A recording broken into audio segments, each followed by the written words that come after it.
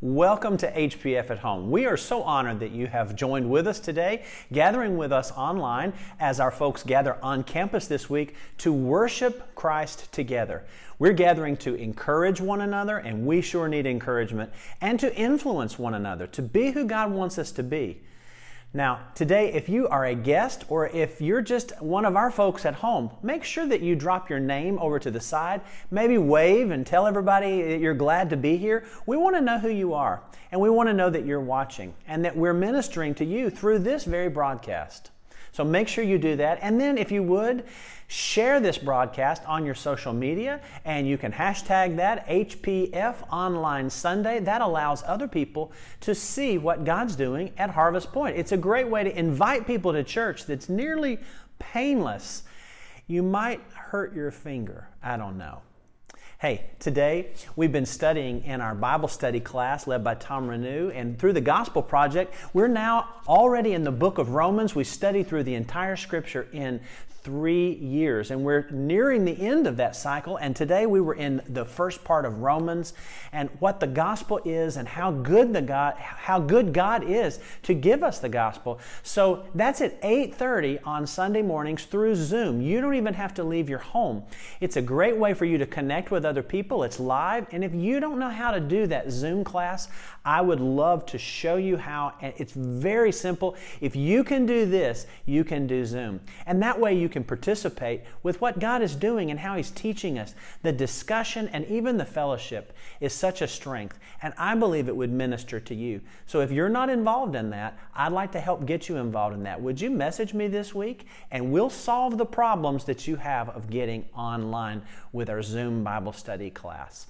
Also, it is January. That means that 2020, thank the Lord, has come to an end. But you may be getting ready to do all of your taxes, and you may need a giving statement. Now, you can access that through Church Center and print that off for your tax records. But if you have problems with that, we need you to message the address at the bottom of the screen, tina@harvestpointfellowship.org, or you can give her a call, and she will help you as our financial secretary. She's been inputting and working all that together. She will help you to be able to get that record printed off, and if you can't do it, she will do it for you. So make sure that you do that, because that time is coming up very soon. Again, we're so grateful for your presence today, that you have decided to worship with us, and we pray that today you will draw nearer to Jesus because of the time that you spend worshiping Him. Hey, happy Sunday. Let's worship.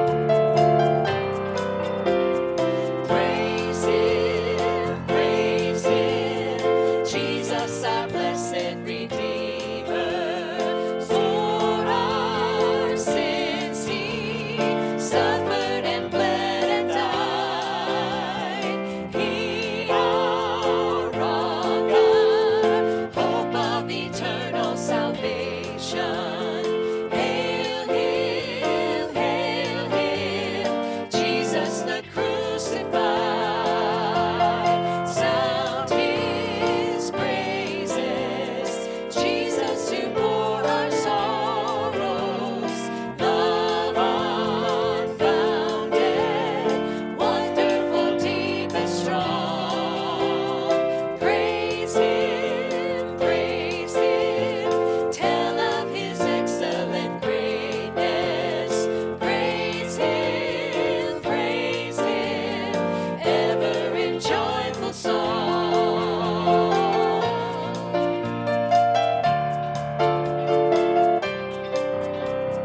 Praise him,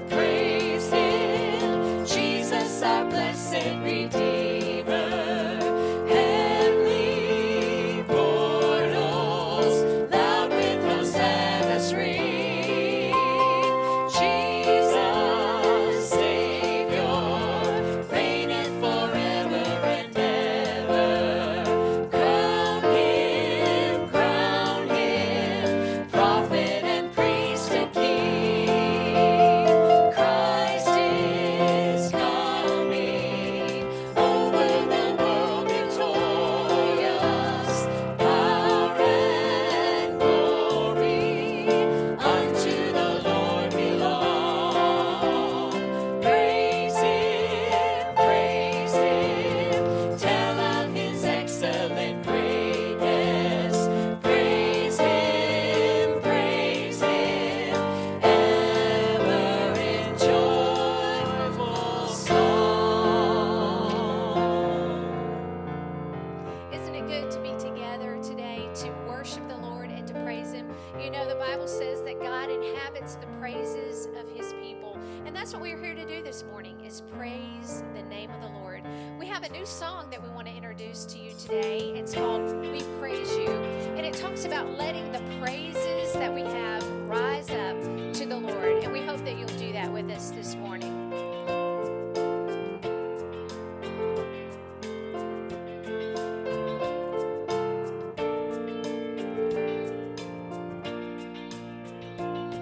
Let praise be a weapon that silences the enemy.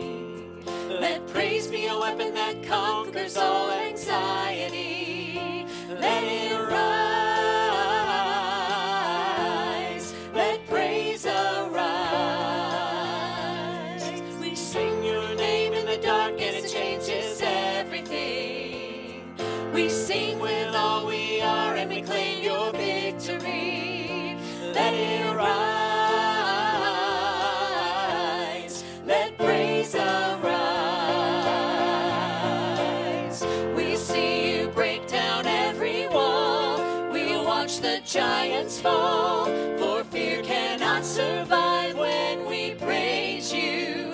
The God of breakthroughs on our side. Forever lift him high. With all creation cry, God, we praise you. Oh, we praise you. Oh, let faith be a song that overcomes the raging sea. Let faith be the song that calms the storm inside of me. Let it rise. Let faith arise. We see you break down every wall. We'll watch the giants fall. For fear cannot survive when we praise you. The God of breakthroughs on our side. Forever lift him high. With all creation cry, God, we praise you. Oh, we praise you. Oh, we praise you. Oh, we praise you. Oh, we praise you.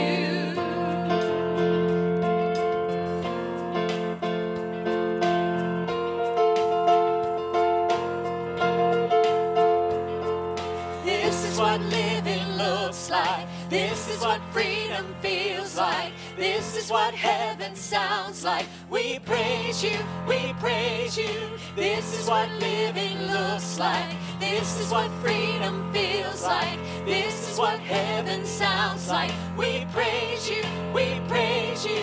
This is what living looks like. This is what freedom feels like. This is what heaven sounds like. We praise you, we praise you. This is what living looks like. This is what freedom feels like. This is what heaven sounds like. We praise you, we praise you.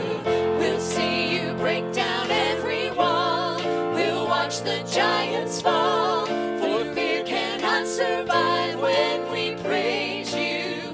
The God of breakthroughs on our side.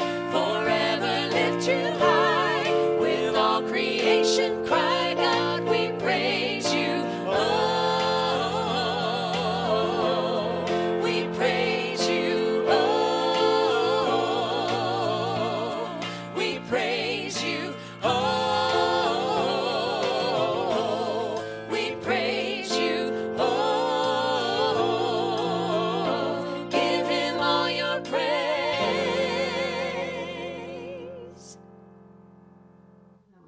Our passage is found today in Hebrews chapter 8, verses 6 through 13. But now he has obtained a more excellent ministry, inasmuch as he is also a mediator of a better covenant, which was established on better promises. For if a first covenant had been faultless, then no place would have been sought for a second.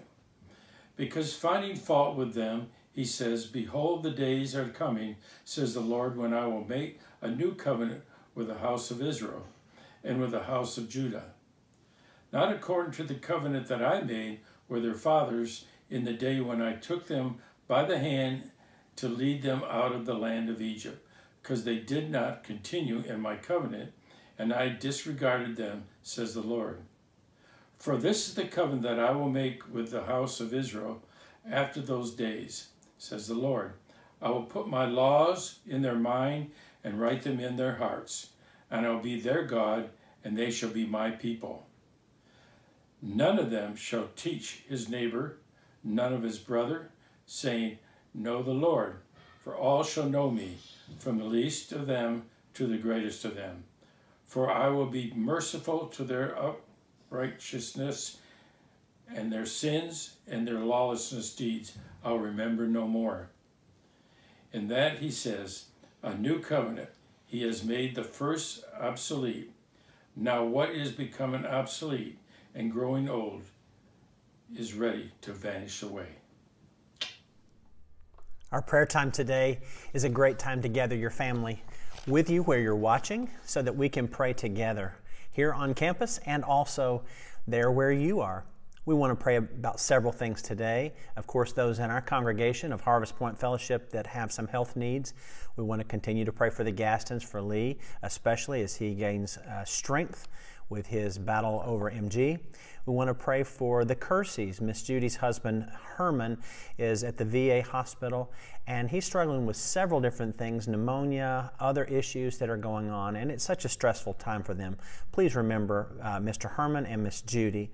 And for Charlene Crank, we want to continue to pray for her and the healing of her knee and getting her back to where she needs to be and where she wants to be. Also for Brahim Hurani, we want to pray for him. He's had sinus surgery in this past week and has had some issues that we want to make sure that he heals up very well. And for Allie Thomas, she's had some health issues also with a high fever. So we want to pray for those young people within our congregation. And then we want to continue to pray for Gail Greiner. It's been a long journey with her for COVID, and she has been in ICU on a vent. And they brought her down off of dependency of that vent a bit, and we want to continue to pray for that and pray for Steve as he is unable to be with her, but we want to pray especially for Gail. Within our country, this week has been a momentous week with the inauguration and other issues that have happened, and we want to pray for God to use this time in the life of our country to draw people into Himself. Some trust in chariots, some trust in horses, but we trust in the name of the Lord our God, where our hope is. We want to pray for our country. These are tumultuous days, and we want to pray that we would be the people God wants us to be. Also today is what we call Sanctity of Human Life Sunday. We don't mention it as much week to week, but it's the 48th anniversary of the Supreme Court decision in the U.S. of Roe versus Wade that made abortion legal in our nation. And since 1973, there have been 62 million babies that have been aborted. That's 62 million lives. And since 1973, that's pushing nigh onto 50 years of people, not only for those babies, for the babies that those babies would have had. Who knows what would have been in the lives of those children as they had grown. Not much younger than I am, so that's a lot of living to do. We want to pray for those situations of those families that are still scarred by those events of those abortions. And we want to pray for those women who, for some reason, did that. But do you know that the grace of God even reaches to that? Maybe you've had an abortion and you feel that it is an unforgivable offense, although it's very serious. There's nothing that is beyond the grace and the forgiveness of Jesus, our Messiah. And we want to be able to give that message to those women and to those men who have experienced that sadness in their life. And we want to pray that that would be halted and would be stopped in this nation and around our world. Speaking of babies, in our missionary area, we want to pray for the Greens, Ryan and Amy Green, that are serving in Thailand, working and serving there. They just welcomed a new baby girl, Ellie, this week. So we want to continue to pray for them. And then today, we want to pray for the Praters. The Praters are serving in Europe, and they are working with European Christians that are there, Jewish Christians that are in Poland that have connected with them, and they want to spread the gospel among them. Poland has less than 1% evangelical population, which makes them an unreached people group. So 75 years after the Holocaust and after World War II, the Jewish population is now growing. So they want to be able to help to reach those Jews that are there in Poland for Christ. So we pray for Ben and Christy Prater. Their names are changed, of course, to protect their identities, but we pray for them still the same. So as we are praying today, I encourage you to gather with us and let's pray.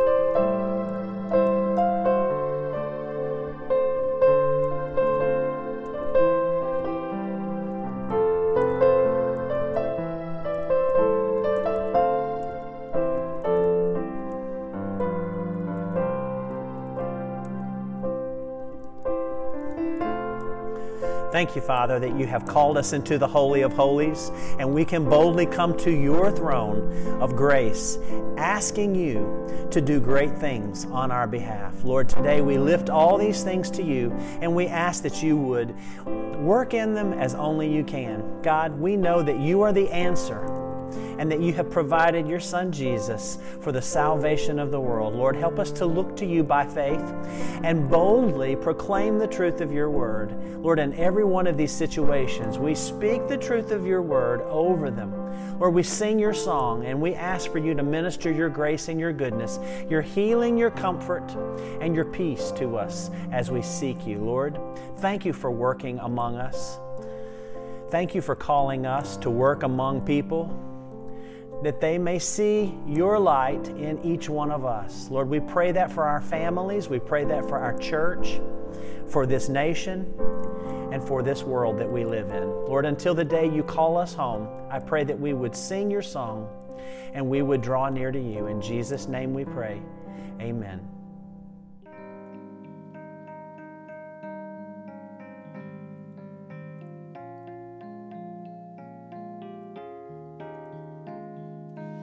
Come into the Holy of Holies. Enter by the blood of the Lamb. Come into his presence with singing. Worship at the throne of God. Come into the Holy of Holies. Enter by the blood of the Lamb. Come into his presence with singing. Worship at the throne of God. Lifting holy hands to the King of Kings. Worship Jesus. Come into the Holy of Holies. Enter by the blood of the Lamb. Come into his presence with singing. Worship at the throne of God. Come into the Holy of Holies. Enter by the blood of the Lamb. Come into his presence with singing. Worship at the throne of God. Lifting holy hands to the King of Kings. Worship Jesus. Lifting holy hands to the King of Kings. Worship Jesus.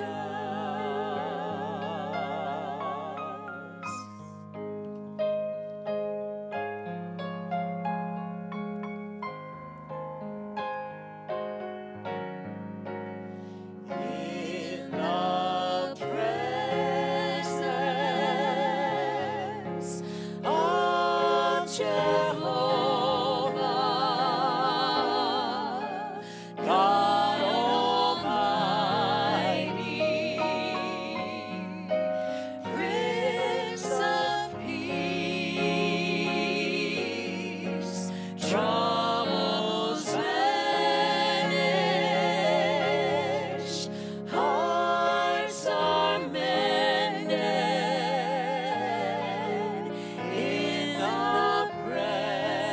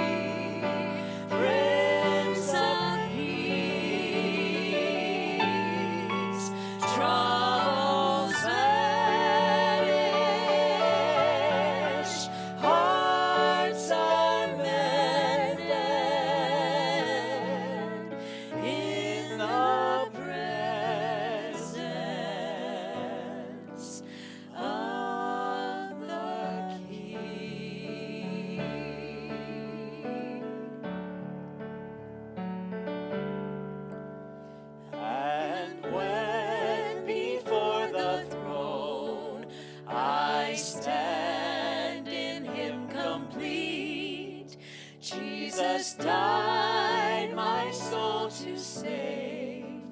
My lips shall still repeat, Jesus paid it all to him I owe. Sin had left a crimson stain, he washed it white as snow. Sin had left a crimson stain, he washed it white as snow. He washed it white as snow. He washed it white as snow.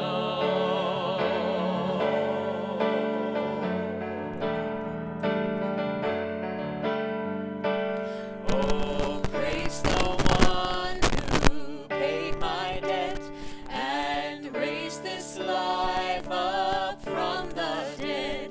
Oh, praise the one who paid my debt and raised this life up from the dead.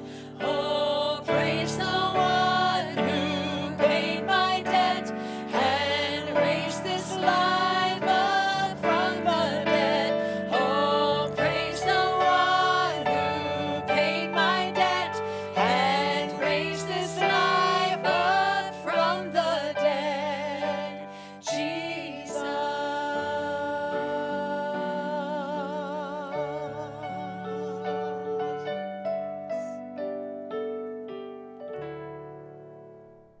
Today we're going to continue our series, Dwell, Tabernacle in the Wilderness, God among His people. God desires to be among us.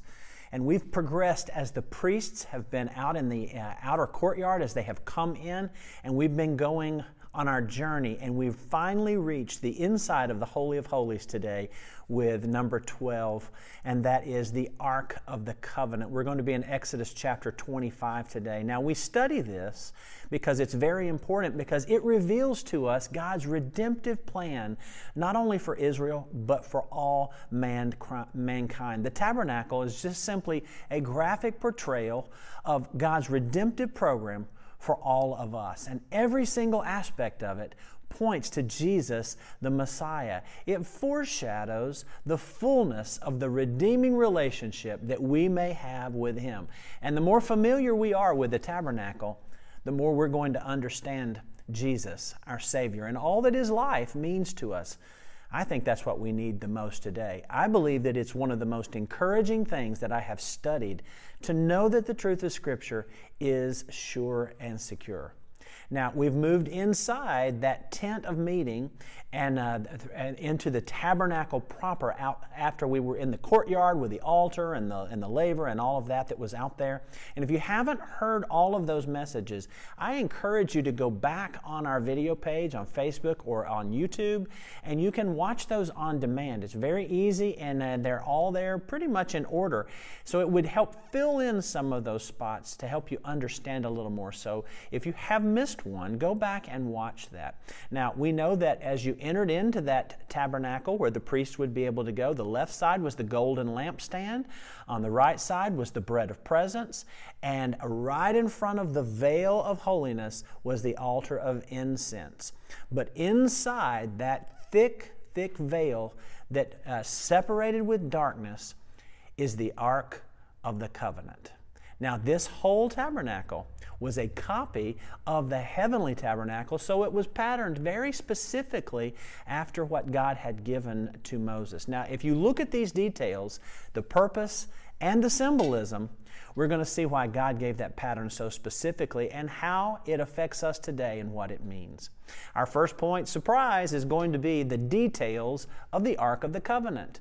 We've followed each one of those specifically so that it breaks it down with historical information, but also it helps us to understand where we're going to go. The details of the Ark of the Covenant are found in Exodus chapter 25, verses 10 through 16. Let's read those together. And they shall make an ark of acacia wood, 2.5 cubits shall be its length, 1.5 cubits its width, and 1.5 cubits its height. And you shall overlay it with pure gold. Inside and out you shall overlay it, and shall make on it a molding of gold all around. You shall cast 4 rings of gold for it, and put them in its 4 corners. 2 rings shall be on one side, and 2 rings on the other side. And you shall make poles of acacia wood, and overlay them with gold. You shall put the poles into the rings of the sides of the ark, that the ark may be carried by them. The poles shall be in the rings of the ark. They shall not be taken from it. And you shall put into the ark the testimony which I will give you. Now, we've been walking with the priests as we have entered chronologically, not in the order of the Scripture's chapters, so that's why we've been jumping around a little bit here and there. But we should note that the first item that God told Moses to build was the Ark of the Covenant. Now, I know we've studied all of the others, and we're almost at the end of our study, and we're finishing up with these last little bit, but it was the very first item that Moses was told to make. It was the centerpiece, the single most important detail, because it was the model of God's throne in the heavenlies. Wayne Barber says, man builds a house and then he thinks of the furniture, but not so with God. The Bible makes mention of the ark 180 times, thereby emphasizing its significance. The Ark of the Covenant is none other than the throne of God. Now, there were some specific details of instruction that were given to Moses about how it was to be made. It was to be crafted of acacia wood, but it was to be overlaid with gold on the inside and the outside. Isn't that like Jesus? And we're going to discuss that a little bit later. Now, the ark was not very large. It was only 2.5 cubits long by 1.5 cubits wide and 1.5 cubits high. So that was about 3 3/4 of a foot long by 2 1/4 of a foot wide and 2 1/4 of a foot high. So it was kind of like a little box, a little rectangular box that would have been there. Not large by any means. And it stood behind, it was placed behind the veil of holiness that we studied just a couple weeks ago.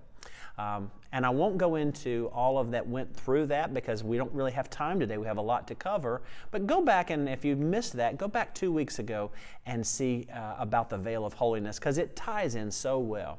Now, it also had a molding of gold all around it, kind of a crown molding, like the altar of incense and some of the other pieces of furniture.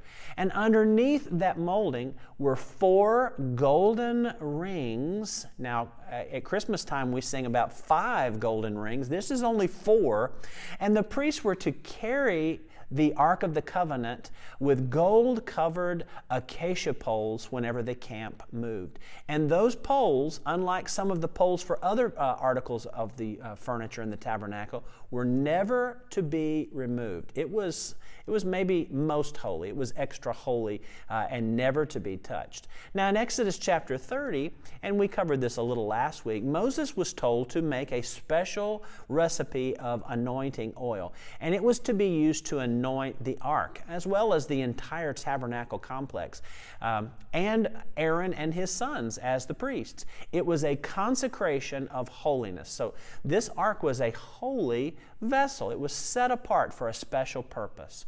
Now, God would also instruct them to place certain items into the ark, because remember, it was a box, and we're going to see what those were and what their purpose was in just a little bit. Now, sitting on top of the ark, sitting on top of this box, is something called the mercy seat. And the mercy seat is where the glory of God rested. Now, we're not going to cover the mercy seat this week. We're going to save that for next week. And I promise you, I've already done some research on that, and it is such a great thing to be able to study. So that will be next week, Lord willing. So that's the details of the Ark of the Covenant. Now, our second point today, the purpose of the Ark of the Covenant. What is the real purpose? Throughout the Bible, we see how important the ark was to God's holiness. It was a symbol of His holiness, and that was a great purpose for it. Now, everyone remembers, hopefully, the movie that was about Indiana Jones. It was a 1980s movie with Harrison Ford called Raiders of the Lost Ark. Now, it was fictional, completely, I promise. It was all fictional. But it was the idea of Hitler trying to discover where the Ark of the Covenant was located in order that he would gain the powers of the Ark so that he would be able to win the war. Now, at the end of the movie, and here's some spoilers. If you don't want to hear it and you haven't ever seen it, you just mute us for just a moment. But at the end of the movie, the ark was too powerful to be controlled or used for selfish purposes. Now, this was long before a lot of computer-generated stuff happened in movies, but I remember the flesh just kind of falling off of those creatures, those people, and it was sort of terrifying, but it showed the power of this ark. Remember, that was entirely fictional. But 1 Samuel chapter 4 through 7, the first verse of chapter 7, shows that the Philistines did the same thing after they defeated Israel at Shiloh. Remember, the Israelites thought that they could win the battle just by taking the ark, and God hadn't told them to do that. Well, then the Philistines won the battle, and they took that ark. Why did they take it? Because they recognized God's power, and they thought His power could be possessed by them. But God doesn't perform like a genie in a lamp. God didn't work like that then, and He doesn't work like that now. So God struck them with tumors, and they returned the ark to Israel. Now, if you want to read some really interesting stuff, you didn't know that golden hemorrhoids were in the Bible, did you? I remember hearing a message on that many years ago, and it struck me as humorous, but that's what God struck them with, and they made golden idols out of these hemorrhoids that looked like that, and they sent the ark back on an ox cart led by 2 milk cows. It's true. They wanted to get rid of that thing because it was causing them such problems. And then we're also told a fascinating story of Uzzah in 1 Chronicles chapter 13, starting in verse 9, and also in 2 Samuel chapter 6. I'd like to read that because I think it's important for us to understand. Now, this moves past the period of the tabernacle into the period where David was the king. And this is right after the ark had been captured at Shiloh and had been stored for a long while, and David was going to bring the ark back to where they were. David again gathered all the chosen men of Israel, 30,000, and David arose and went with all the people who were with him from Baal, Judah, to bring up from there the ark of God, which is called by the name of the Lord of hosts, who sits enthroned on the cherubim. And they carried the ark of God on a new cart and brought it out of the house of Abinadab, which was on the hill. And Uzzah and Ahio, the sons of Abinadab, were driving the new cart with the ark of God, and Ahio went before the ark.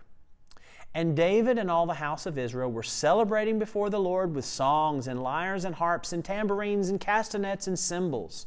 And when they came to the threshing floor of Nacon, Uzzah put out his hand to the ark of God and took hold of it, for the oxen stumbled. And the anger of the Lord was kindled against Uzzah, and God struck him down there because of his error, and he died there beside the ark of God. And David was angry because the Lord had broken out against Uzzah. And that place is called Perez Uzzah to this day. And David was afraid of the Lord that day, and he said, "How can the ark of the Lord come to me?" So David was not willing to take the ark of the Lord into the city of David, but David took it aside to the house of Obed-Edom the Gittite. Now, there's just lots of issues here. Well, first of all, the ark was never to have been put upon a cart. We just read that scripture. It was to be carried upon those gold-covered acacia poles on the shoulders of the priests. And that would have been the Levitical tribe, and specifically the family of Kohath. That was the Kohathites of the Levitical tribe. So it wasn't just any priest that could even carry that. It was very specific. Now the ark had been stored at the house of Uzzah's father, Abinadab.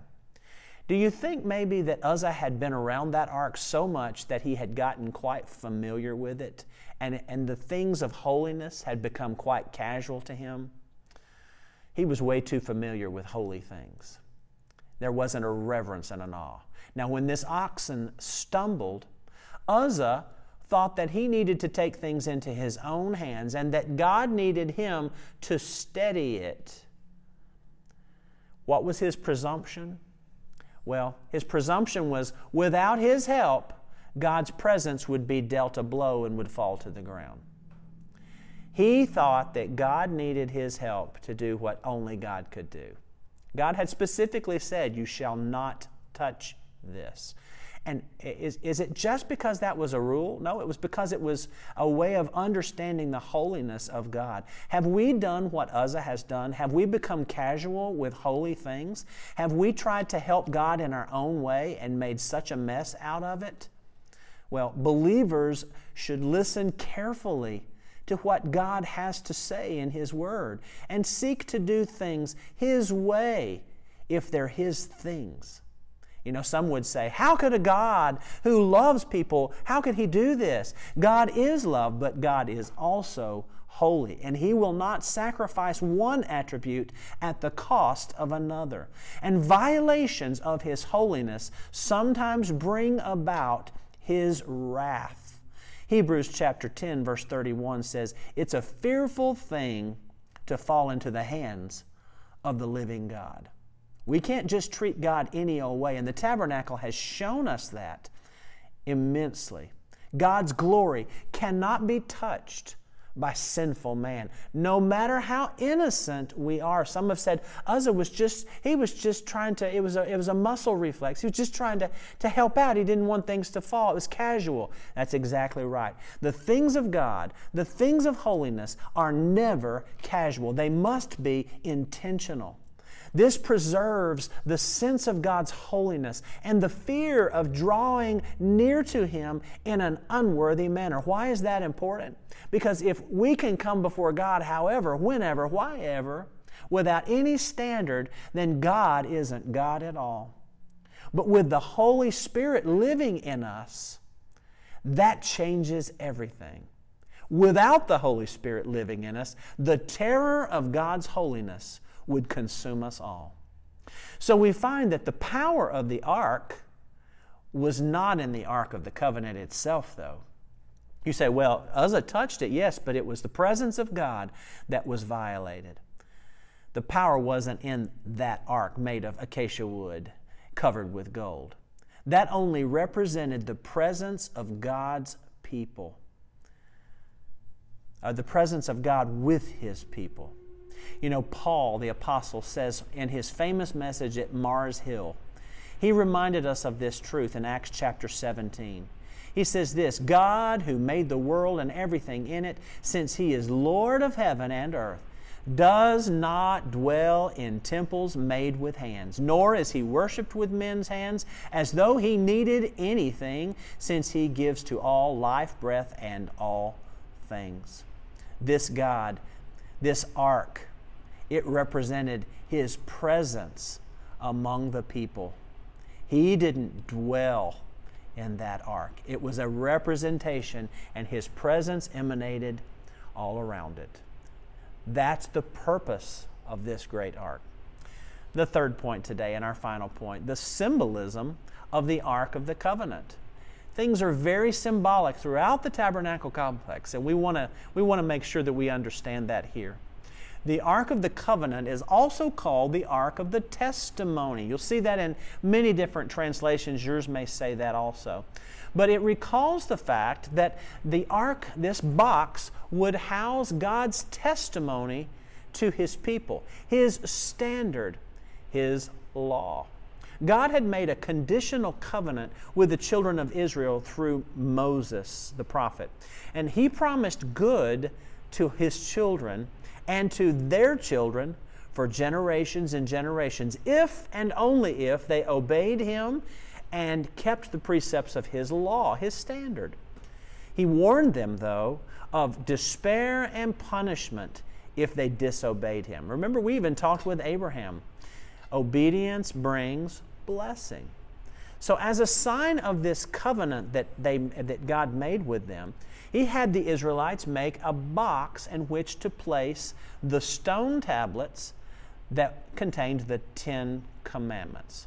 So the 10 Commandments were actually in the ark. And there were two other things that were in the ark, and we're going to look at those. First of all, though, the 10 Commandments were actually placed in the Ark of the Covenant. These were the stone tablets that Moses had. And the 10 Commandments were not only a verbal telling of the law, a verbal standard, but they were written in stone by the finger of God given to Moses on the mountain, so that there would be no excuse for their disobedience. If Moses had just said, this is what God has said, we see all throughout Scripture that people take that kind of lightly, don't they? But these were written in stone by the finger of God, giving them no excuse for their disobedience. And don't forget, this is the second set of tablets, because Moses threw the first set down and crushed them and broke them when they were worshiping the golden calf as he came down off of that mountain. Now, these words were to be their life. Deuteronomy chapter 32, verse 47 tells us that these words were to be their life and as a witness against them when they disobeyed His precepts.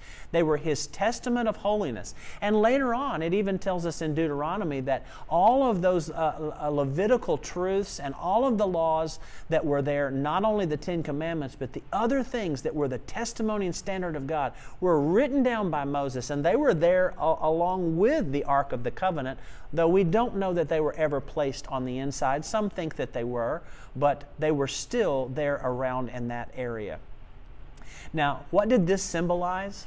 This symbolized that Jesus lived a perfect life. He kept the law. He kept the 10 Commandments.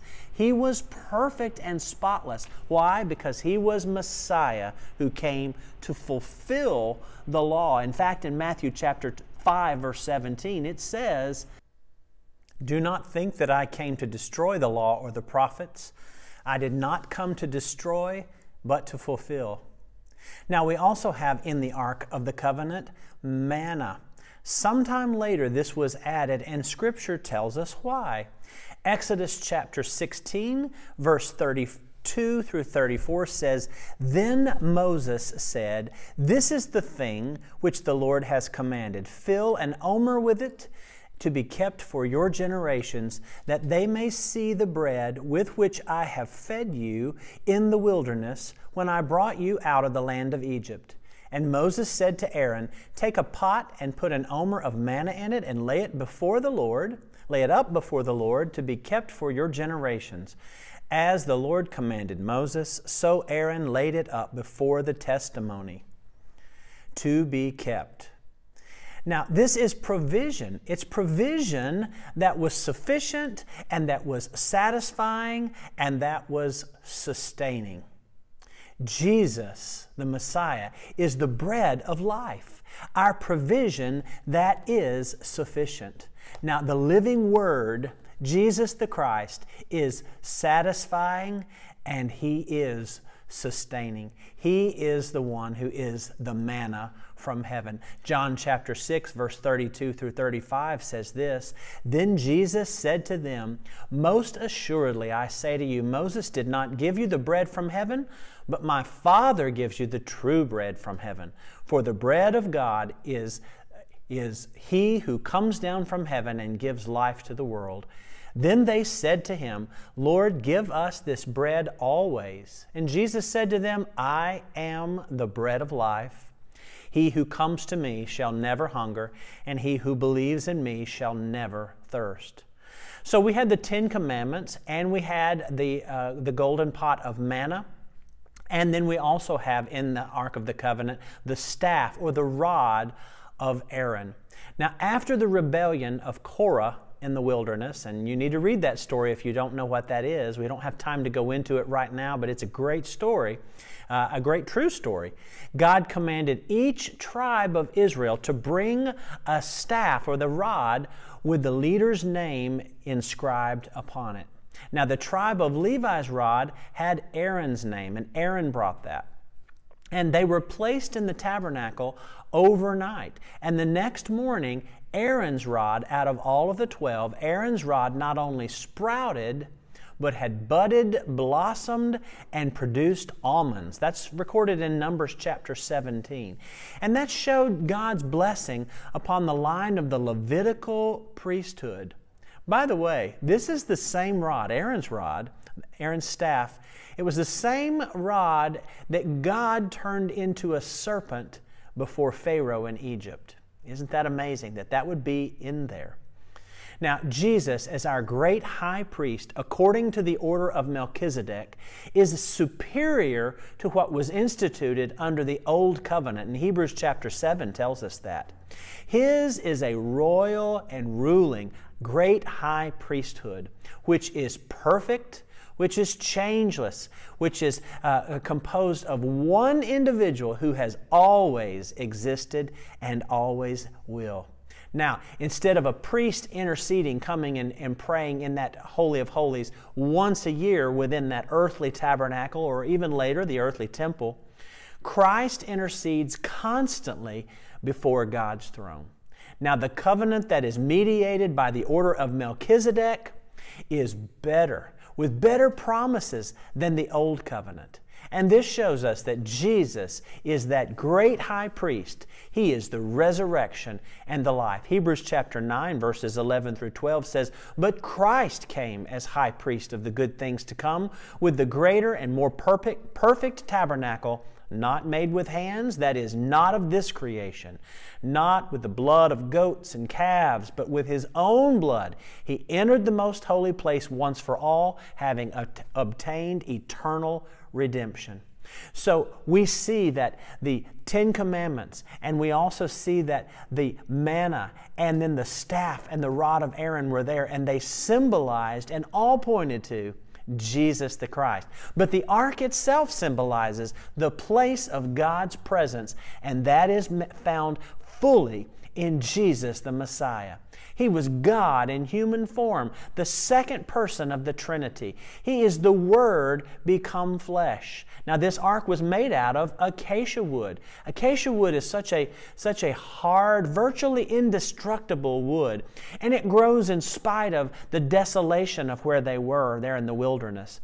And it grows with branches that are filled with thorns.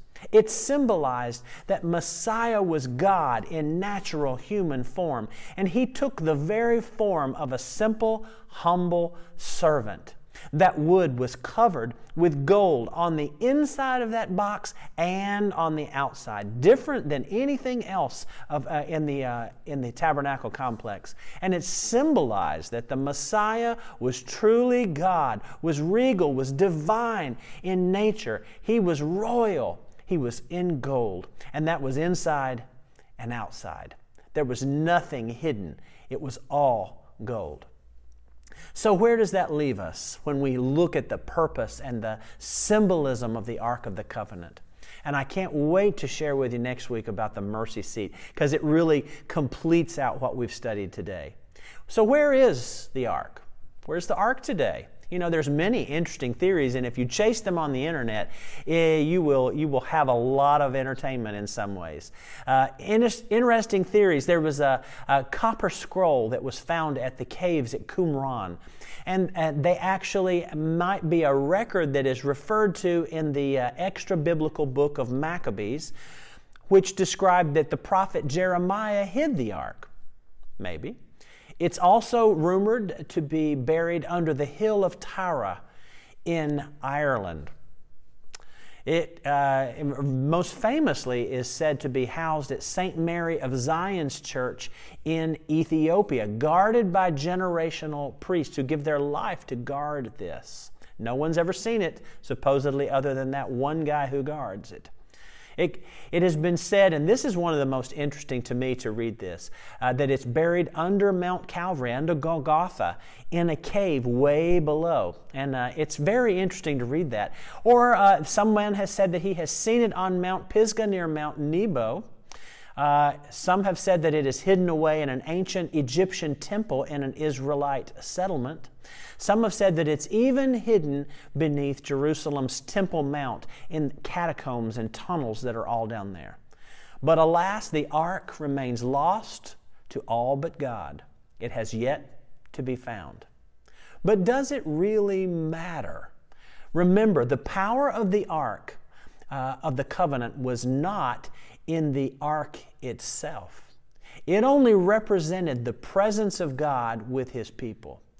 Now, because of Christ Jesus, the power of God resides in every believer through His Holy Spirit. We are now the temple of His presence. We are now the ark of His covenant.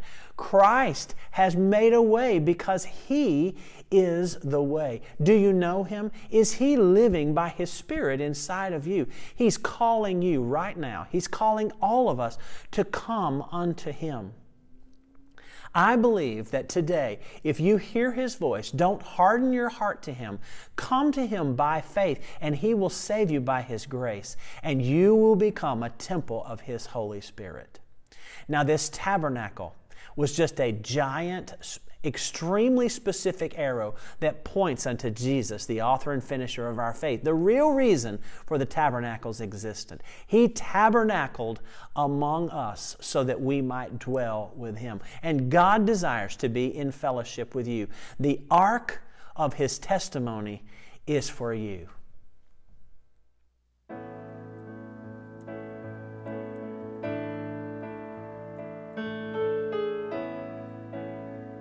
This is the air I breathe. This is the air I breathe. Your holy presence living in me. This is my daily bread. This is my daily bread, your very word spoken to me, and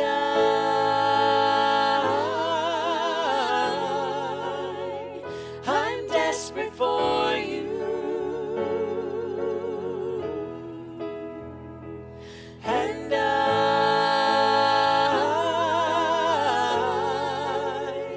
I'm lost without you.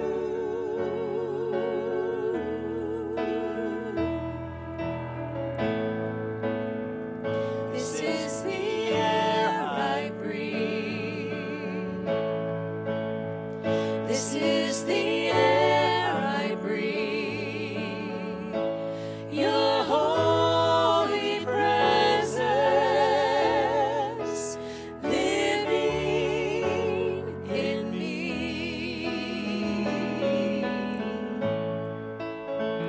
This is my daily bread.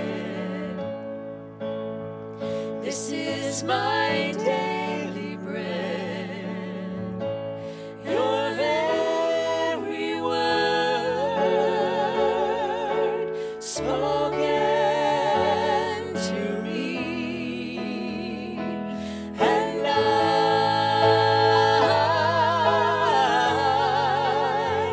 I'm desperate for you.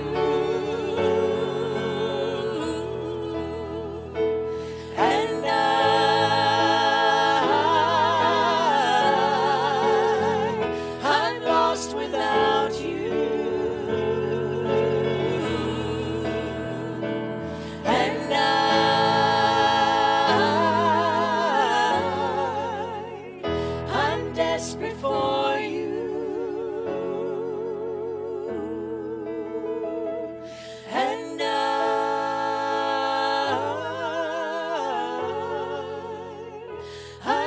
lost without you. I'm lost without you. I'm lost without you.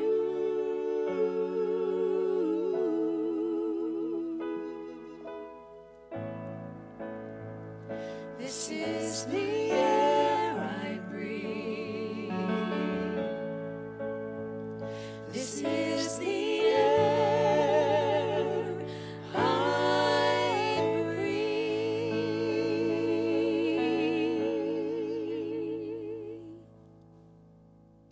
And the aroma of the incense in the Holy of Holies, the presence of the King, it's inviting us to come in. Today, if Christ is moving in your life and you've never responded to him, let us help you take that step. Would you message us at the address at the bottom of the screen? I'd love to be able to talk with you this week about taking another step in Christ's love. Thank you so much for joining us today as we've been worshiping, gathering, influencing one another, encouraging one another. And I pray that you are encouraged today. Make sure you join us back here on our social media channels and Facebook and YouTube so that we'll be able to worship together. COVID-19 has made it to where the church can't be together all as one. But as you worship with us online, it's the next best thing to being in this room, and we look forward to the day when we all can be together to worship our King. Maybe it'll be with him eternally in the Holy of Holies in the heavenlies before even COVID-19 gets through. Wouldn't that be amazing to breathe in celestial air? That's my prayer, and I hope that it is yours also. I pray you have a great week, and I pray that God blesses you this week as you seek him. Happy Sunday. Good morning, Harvest Point brothers and sisters. Today's benediction is Psalms 121, verses 7 through 8. The Lord will keep you from all evil. He will keep your life. The Lord will keep your going out and your coming in from this time forth and forevermore.